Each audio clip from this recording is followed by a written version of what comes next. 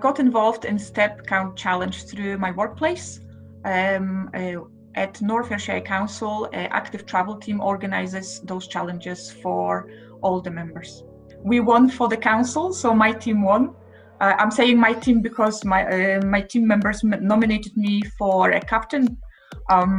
So that's another thing that motivated me to do well. I just wanted to lead by example and just do well, so they could kind of be motivated by that and try hardest as well.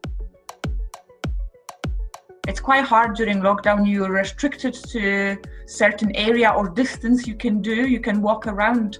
So after a while, the walks become a bit boring, a bit monotonous. So I've tried to make it more attractive by, for example, encouraging my team members to find a new route, or taking a picture of local heritage, for example, one day.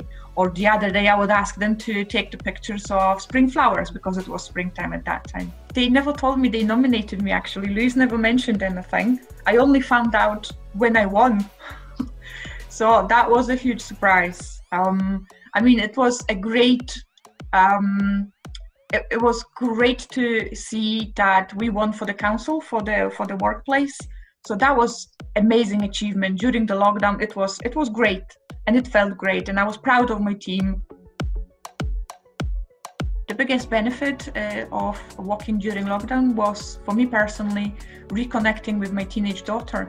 It's very difficult to do that in current lifestyle when they constantly stuck to computer screens, and that gave us opportunity to talk again and reconnect and find that relationship, rediscover that relationship again.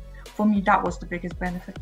I think it will be something that we carry forward because I've noticed that she enjoyed it too. She shared things that she wouldn't normally have a chance or time to share, and she found the benefit of that. So I think we will carry on.